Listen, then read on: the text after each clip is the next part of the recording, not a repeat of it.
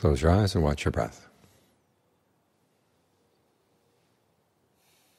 Any disturbances come up, just ignore them. Keep your attention focused exclusively on the breath. There will be sounds in the background, other sensations in your body, but you don't have to pay them any attention right now.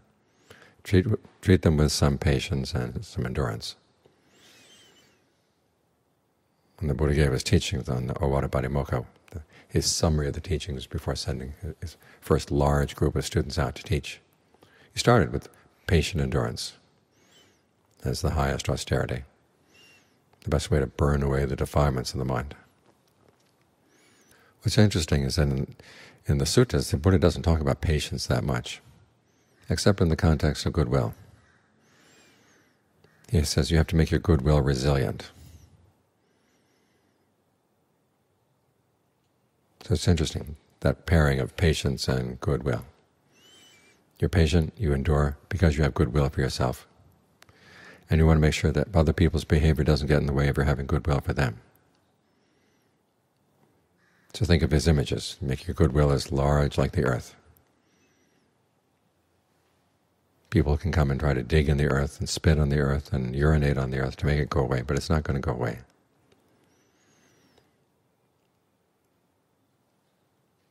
Make it large and cool like the river Ganges.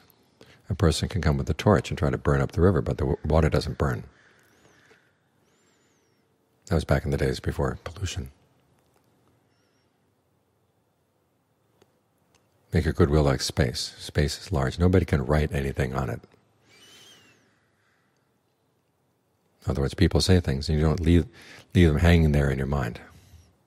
Remember the Buddha's instructions. Someone says something unpleasant, you just tell yourself, and an unpleasant sound has made contact at the ear. And just leave it at that. Don't pull it in and make more out of it than you have to. That way you're showing goodwill for yourself, goodwill for others. Because if you weigh yourself down with, this person did that, and that person did this, and they were offensive this way, and whatever, your goodwill begins to shrivel up.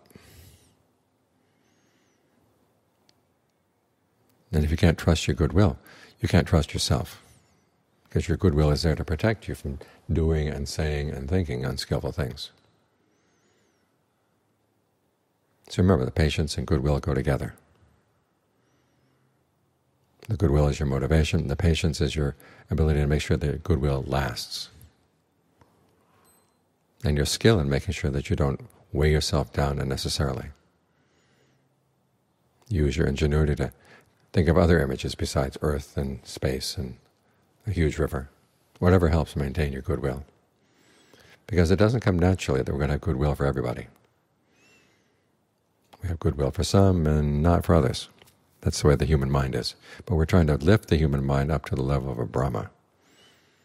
Brahmas have goodwill for everybody, regardless. That's where they're safe. So you make yourself safe as well, maintaining your goodwill, maintaining your patience,